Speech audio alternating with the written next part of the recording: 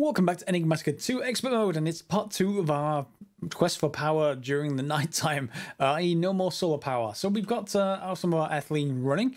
It is in our system, and it is getting us 32 buckets at the moment. And that's increased about 7 buckets in the last few minutes, so it's going to be okay, at least to get started. And you can see, obviously, that's where we got the storage down here. So actually, that's a good point. It's got lots of gas. In fact, it's full of gas. So that's probably going to have stopped the system downstairs. Let's just quickly check whether that's actually the case. He hasn't used up a second type, so we only have the one type being used. But let's just go and check over here. Has this turned off, or will it be turning off shortly? There's a pressurized reaction chamber. Yep, there we go. So ethylene is building up, and that, of course, will build up as well as the system. So we'll see what the rate is once the system comes online, as far as how we use it. So to get started with that, we need to build the basically the reactor. To do that, we're going to need a few pieces. To get started, at a minimum, you're going to need 4 things. You're going to need a turbine controller, which is absolutely required. It's just like a smeltery controller, if you like. And 1 turbine, but you can have up to 50 of them. Let's start with 1. You can see in the tooltip there, it says 1 to 50. Okay. And you'll see possible modules there on the gas turbine controller. Now, of course, not all of those things you need. You can add them on at will. But the absolute things we're going to go for is one of these, one of the manual turbines, and then a gas intake valve. And this only works if you have mechanism. Remember, this thing can also, well, I said remember, but I haven't really talked about it. It can actually burn fluids as well. So you can feed lots of different types of fuels into it. So, I don't know, oh, God. I'm just looking at the list down on the website. Ethanol would be burned in here. Let's take a look. Ethylene, which is what we're using. Syngas, fuel, biofuel, liquefied coal. Yeah, so lots and lots of things that we can actually make. But let's get started with something that we have, of course. Ethylene, I think, is the largest, but I think, well, we'll have a look if there's any larger, but I think it's actually ethylene. So we're going to need 1 controller, 1 turbine, a gas intake valve, and then a flux generator. This is the output. What kind of power do you want out? In our case, RF, and that is exactly what we want. And again, it says up to 6. So if we have a really, really high power generator, then of course that's going to be needed. But we'll get started with the minimum and see what we need to go to from there. So how many patterns have we got? Because I'm going to probably need a few. We've got 5. Why don't we just tell the system to make some more? Yeah, we've got enough material, so that can actually go there. I'm not going to worry too much about the actual this recipe itself for the individual modules, because I'm only going to make 1 of each to start. But things like this iron frame I am going to worry about, because we're going to need quite a bit of that. So there are some bits and pieces we're going to need. So I'm going to want to be able to encode how to make iron bars, how to make the iron frames, these things. And then we also, for that, we want how to make the mechanical components. So all 3 of those should let us then make, I think that's all we need. In fact, all we need to make the, let's just put them in here. All we need to make the frames. So let's take a look at how many of those we need. We need 4 for 1 of those, another 4 here, so 8 and 10, 11, 12. And then here are the 2 efficiency upgrades. You don't need them at a minimum, but they are around. So yeah, so what did I say? 4, 8, 10, 12, 16, 20. Oh, so let's just say 20 iron frames. Can we actually make those frames? Whoops, that's a backpack. 20. We're missing iron rods. It doesn't know how to make those yet. Okay, so how to make iron rods? We make them. Ooh, that's interesting. You can make them plate presses and metal presses from Immersive Engineering, but this is the actual. This is the recipe version. Let's just do it with a regular piston, assuming the system knows how to make pistons, of course. That is not always guaranteed, but it can actually make pistons. Good. It knows how to do it. Now will you make the iron frame? Frame 20. You still don't know how I made the iron rod. I think one of the recipes is actually using the wrong type of iron rod there. Let me just grab that back. Where's my recipes? Probably going to be... Yeah, 4 iron bars, 4 iron rod, and iron mechanical component. Yeah, I think that's the wrong recipe. So let's just get it in here. In fact, we'll just wipe it. Put you in there. We want the iron rod, iron bars. Yeah, that is the recipe. Is it not? There's no modified recipe anyway, so that is definitely the right one. Although that says iron rod from Vulpes library, and what did we actually click through to before? Iron rod immersive engineering. Accepts any stick iron. Clearly you do not. Okay, let's just get rid of them and actually request a rod from the system. Craft iron rod. Let's just request 4 anyway. It can actually build them. So we'll get that to build it. We'll assign this manually into the recipe down here, put that in the system, and then I'll craft the rest. And while doing some of that crafting, I think I found a bit of a bug. If you're following along, maybe you can advise if you've fixed it otherwise. This recipe for the advanced control circuit, it's needed as part of the controller. Bit of a problem with it. Whenever I make this thing, and you can see here, this is the recipe. It's a valid recipe. If I shift click in for a start, if I shift click that, it always puts in the electronic circuit from Industrial Craft 2, even if the other one's on screen. So wait for it to come back on screen. Shift click, no, always go to that one. So that's annoying for a start off. Second of all, if I put this into the molecular assemblers and tell it to craft one, so let's just craft another one of these. Next, it says it's all valid, no problems, and you press next, and it doesn't do anything. But if I just go here and I say, well, just insert this, please. In fact, let me just craft one of the precursors. That won't take it very long at all. We just need some more of the alloys as well. Alloy. So let's just craft 4 of those. That won't take it very long either. So let's just get the circuit recipe. So if I shift click in, now if I shift click into a crafting grid, it works. And if I then paste this out, it works fine. So for some reason, auto crafting just fails on that specific thing. Whether it's something to do with recipes or not, I don't know. Anyone know about that? Maybe it's something to do with the configs. Regardless, if I have the right things there, it will then be able to craft these. And I need 2 of them to get going. So that bit is probably going to work. Let's just cancel you. And we've got 2. No, in fact, this one is also scheduled. Even though it's got everything that it actually needs to make it, it's just sitting there going, no, I'm not going to. And if we just have a look downstairs, there isn't a problem with channels or anything, is there, with the stuff here? So nothing in there, nothing in there. 16 of 32 on that side, 16 of 32 channels. I actually want to get the not so much the dense. Well, it's connected. You can see there's that's that connected. That's disconnected. That should be just fine. Yeah, we don't have any issues. 16. So what? 10, 14, 15, 16. Yeah, that's all fine. So yeah, there's nothing wrong down here. It just doesn't seem to like those recipes. So I'll have to craft them manually. They work perfectly fine manually. So we're just going to need them for the controller. Speaking of which, let's actually just get that off the ground so that everything will now work. So even though I'd like to autocraft them, the system's like saying, no, you're not going to autocraft them, even if you actually want to. So I'm just going to cancel each of these and get the materials back, hopefully. And that I just need some of the elites. Let's just see, I need some of the reinforced alloys. So alloy, did I get those back? I did. So I can actually just use them now. Excuse me. And then we can just use that in the middle and just get 2 of them that way. They combine together to make this control circuit in the middle. You need a genetics processor to do that, and that is just some printed engineering circuits, some more of these advanced circuits, and some pure nether quartz. I've already made that bit because the rest is going to be good. And there we go with a gas turbine controller. This is some iron tubing, and iron frames is what we made previously. So the iron frames, as you can see, it's those iron bars. Iron tubing is just the usual kind of stuff that we've made, aluminium wire and basic coils. We've already made the redstone stuff and we've seen that before. So all of that made together makes our gas turbine, and there's our gas turbine controller. That's the first piece.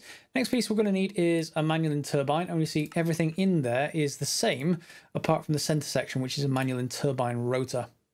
So the turbine rotors are going to need at least 8 of those. And then we're going to need a manual ingot in the middle, so that will get us the turbine rotor. So that's 9. And there we have a manual and turbine. So that's that piece. And then we need basically taking stuff in and bringing stuff back out again. So taking stuff in, do we have everything we need there? Yes. And how about RF? Okay, so we got one piece here we don't have or haven't made before. Power modules. Basic energy cube. We've made those before. I'm going to be short of steel components, aren't I? You know, I should just automate that. I really should just... I'll do it off camera. And there's our power module. Power module, and that means we get a flux generator. Well, once we get a little bit of silver and tin in the place, and then the flux generator itself, which can go there. So those are 4 basic things to actually get this going. I think that should be enough to get started. We'll see. We're also going to need a gas export bus, and it's probably just going to need a regular export bus, and I don't think I have any... Can I actually... Oh, I can actually autocraft them. Good. Missing treated wood planks. This is something I'm short of. And why I've got that tank right there. So let's look at planks for a second. I didn't ever go past actually crafting this stuff via bucket. So we can just grab a bucket for now. And one of those. Yeah, excuse the red color. That is one of the mods in the pack that I can't know anything about. Yeah, I could remove the mod, I suppose, but that adds all the custom animals.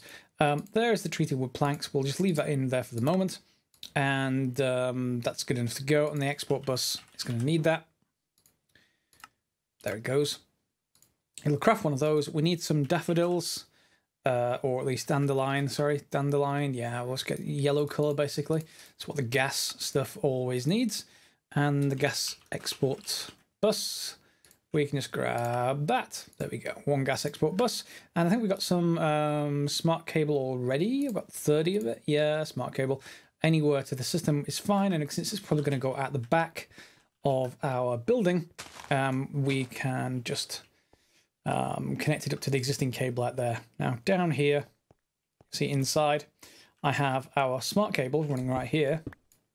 That's a nice, actually, a nice position. We've got 11 channels left, so that's not a problem. What I think I'm probably going to do, and you can build power storage into this multi-block if you wanted to. Capacitors, I think they're called, in this particular mod. But we can already build capacitors or batteries via Ender.io, and I kind of like the multi-box structure of Ender.io's basic capacitor bank. As you can see there, this is stuff that we can probably craft. We need grains of infinity, so that's definitely something we don't have yet, but we can set that up fairly easy. And lead, treated wood planks again, steel, electrum. Yeah, so I'm going to need to get an automation for that treated wood planks. If you've got any ideas, put them in the comments below. But for now, why don't we just see if we can actually connect this up. And I'm going to connect this up in the open, I think. Are we going to connect it up in the open? I'm going to put it underground. Just for a bit of a change. Because I've got the solar stuff up there. They'll be staying there. I don't need to actually do anything with them. And then this is going to be... We're way above roof level right now. There's there's our machines, so we're up above them. So I'm just going to lay a little bit of room here. Okay, and let's just put a couple of spaces there.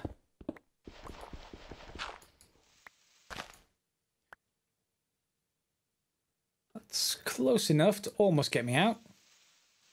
I'm running out of things. That'll do. Yeah, I can get out there. That's fine. Okay, so in we go, and let's put everything down. So we want a controller. I want probably the gas input and the intake valve. I'm going to just put it there. I'm going to put the controller down, turbine controller. It goes multi-block. That's good. We're going to want a turbine, and let me just actually put these down. It says you can build this however you want, so cool. And then we want the RF output somewhere, and I'm going to want it to go up, I think. So why don't I just put it, for now, let's just put it back one. Okay, let's put it back here. Can this go multi-block like this? Seems to be fine. Okay, consuming nothing, pretty much. And here you see the interface. So we've got some input, we've got our processing, our turbines, and then the output. So connected turbines, one manual in. Peak production is 1200 RF per tick, so this is just with the minimum. And if you remember, each of these produces 300 RF per tick during the daylight. So it's very handy that just with the minimum, we can replace all of our solar panels, or more likely add to them. So, and then we basically, fuel efficiency is 110%. Not sure that's the way we should really specify efficiencies above 100%.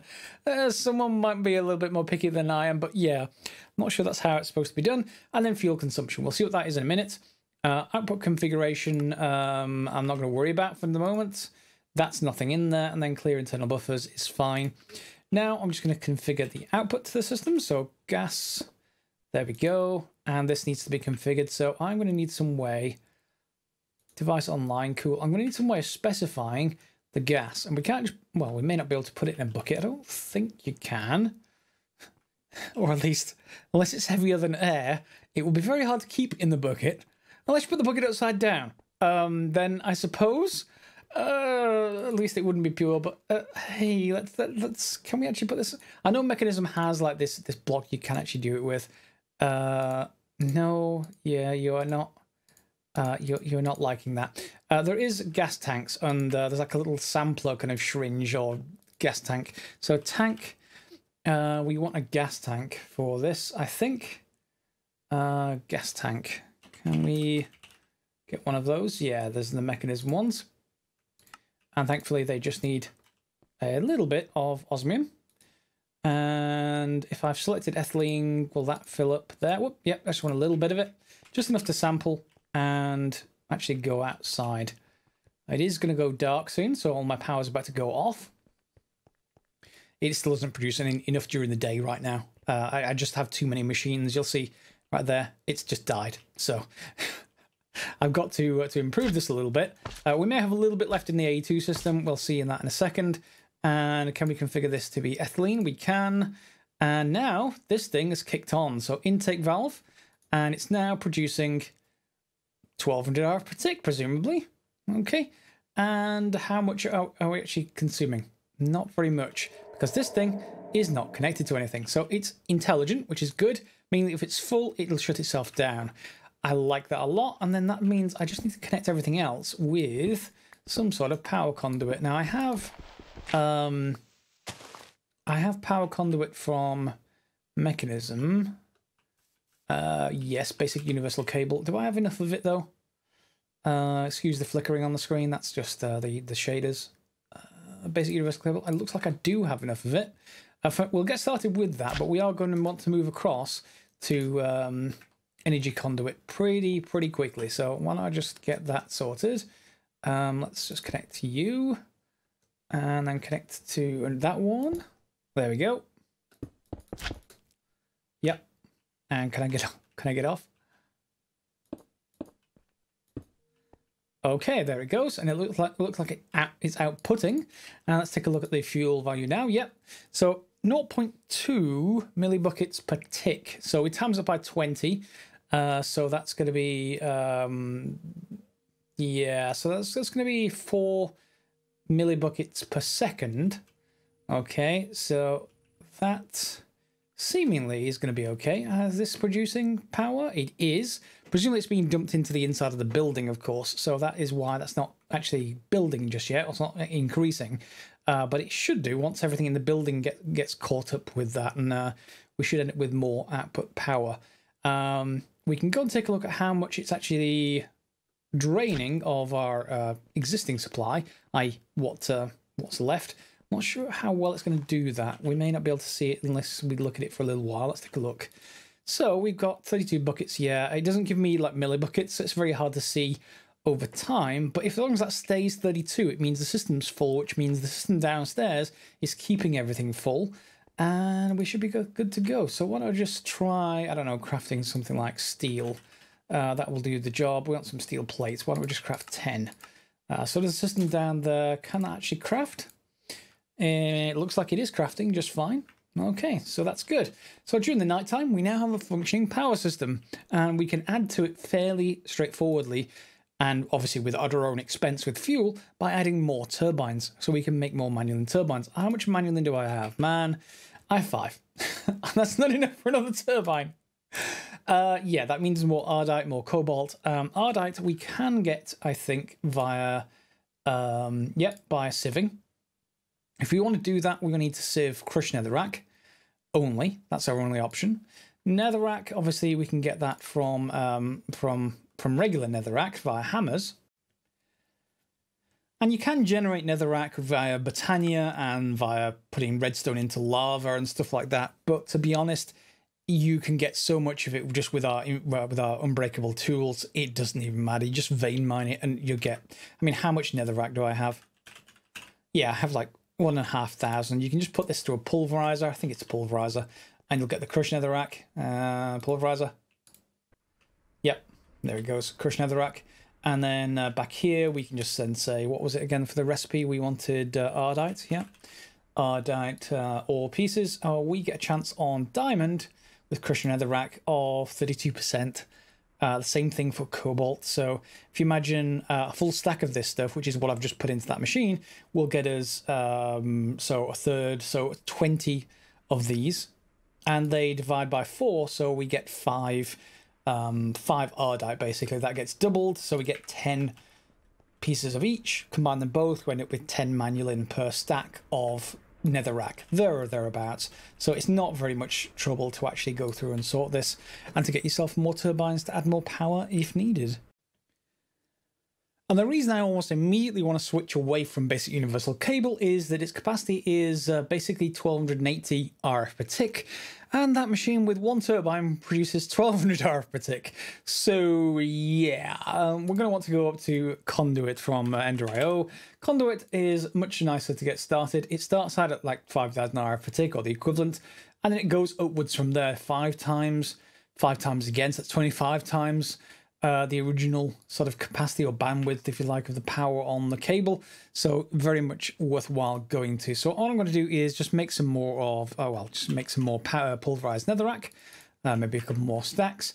We'll get some of that downstairs in the sifter and, the sieve, and we'll get that producing us some more manulin.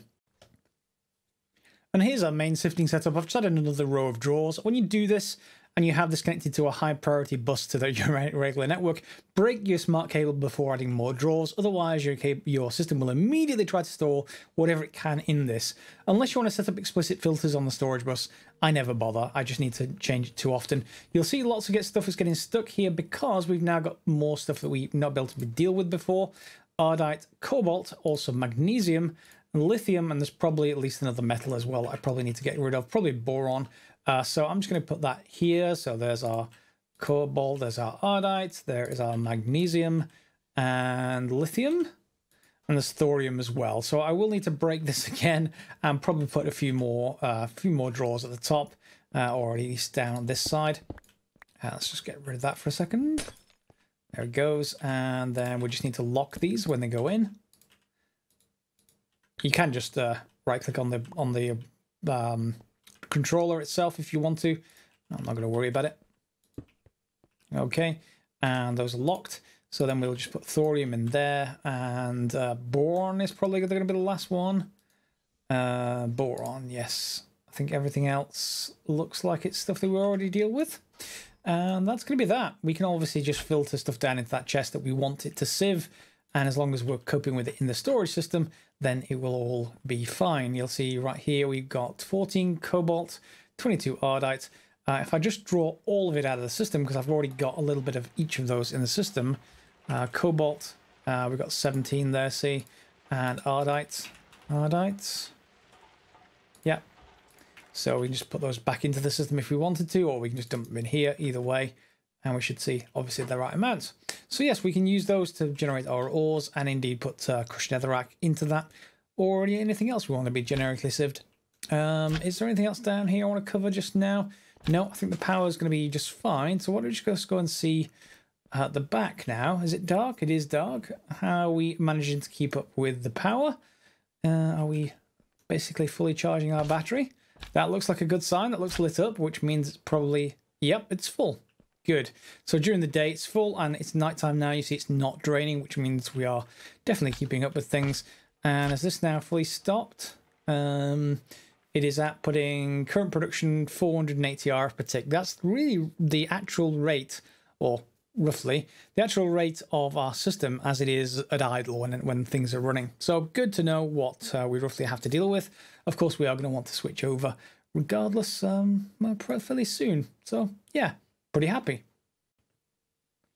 So that'll do it for today for power. Now I've got that out of the way, I don't have to be restricted by nighttime anymore, which means I'm probably going to get back to more nighttime pursuits, maybe into some astral sorcery next, and get that mod further on in progress. Let's get that tank out of the way just for neatness' sake. And yeah, so I've enjoyed today's episode, getting some stuff done. I probably want to dump this back into the system, this ethylene, by the way. It's just that we don't really have much spare capacity, so I can't really dump it. Anyway, that can just be stored as a block in the system, and we'll come back to it some other time. So hopefully you enjoyed the episode. If you have, give it a thumbs up. We'll see you next time for some more Enigmatica 2 Expert Mode, and probably some more magical pursuits again next time rather than technology ones. But for now, as always, guys, thanks for watching, and I'll see you next time.